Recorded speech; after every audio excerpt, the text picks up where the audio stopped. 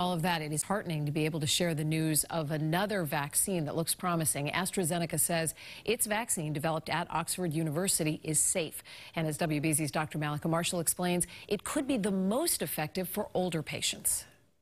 It's peer-reviewed evidence that the Oxford vaccine not only triggers the robust immune response they'd hoped for, but packs a punch where it's needed most, on older adults.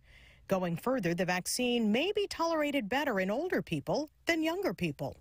The results published in the Lancet Medical Journal reviewed Oxford's Phase 2 study involving 560 adults, including 240 people over the age of 70. The group at a significantly higher risk of severe disease and death, more likely to fill overstretched ICU wards, and earmarked to receive the vaccine first.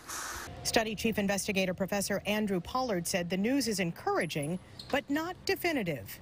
We're not in a rush, and it's not a competition with the other developers. What we're trying to do is to make sure that we have very high-quality data.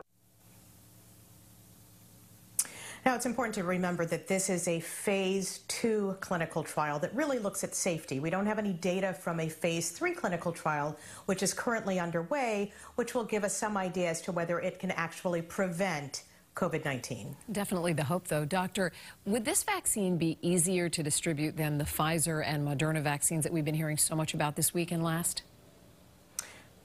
Possibly. The Pfizer and Moderna vaccines need to be stored long-term in freezers, whereas this vaccine could be stored long-term in refrigerators, which might make it easier to ship it out worldwide. All right, Dr. Mallika Marshall, thank you so much.